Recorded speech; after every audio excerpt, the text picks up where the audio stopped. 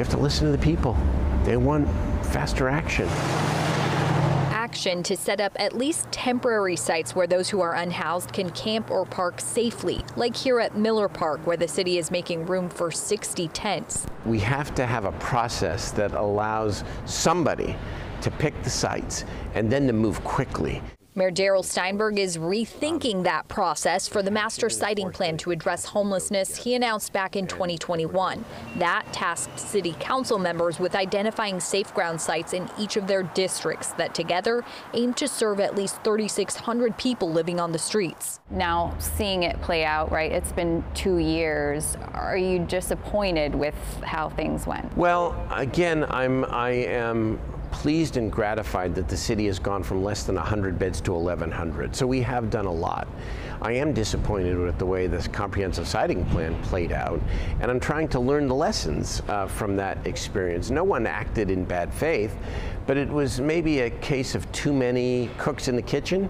That's why he wrote a letter calling for a change, shifting the power to pick sites from the 8 council members and the mayor, who all make up the city council, and instead giving unilateral authority to one person, City Manager Howard Chan. That means he would have the final say, and it would not require council approval. But I've been through this enough now to know that without a single point of authority, and I think the city manager is the right person here to be able to designate the sites, that it will just take far too long and once again dash the public's expectation.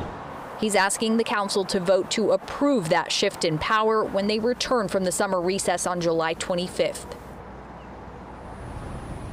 The mayor's letter also addressed Miller Park. This place has seen a lot of changes since it opened. It first was lined with tents over here in this area that's fenced off, but then they had to shut that down after we had intense storms in January. So instead, they went from those tents to decreasing capacity and switching to these travel trailers.